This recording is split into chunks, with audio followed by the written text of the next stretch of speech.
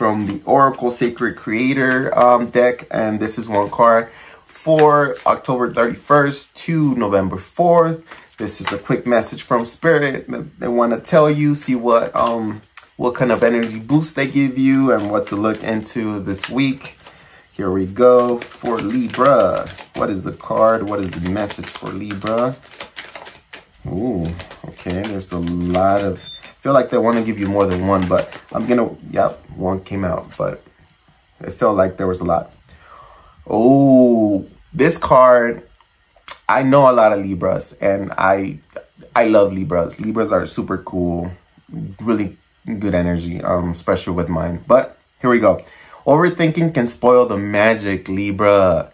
Wouldn't this card be...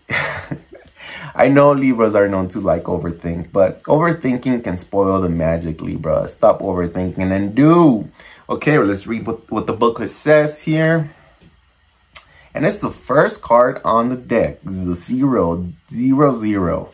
And that means to me, it's a, you know, a first card beginning, maybe a cycle, maybe closing, maybe you need a... Let's just see what it says real quick. Finding inspiration, new beginnings, setting out on your own path, following your intuition, and trusting in the universe / source.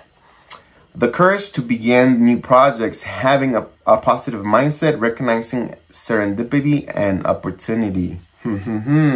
There is, what's going on with you, Libra, there is a lot of potential.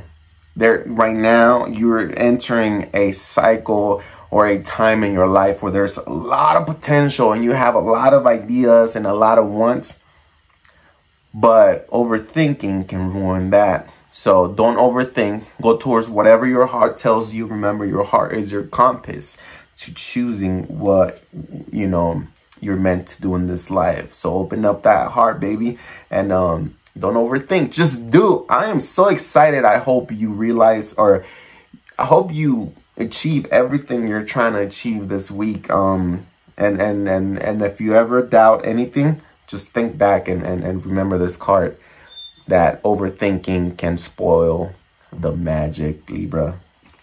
Have a safe week. Follow your dreams. Yeah.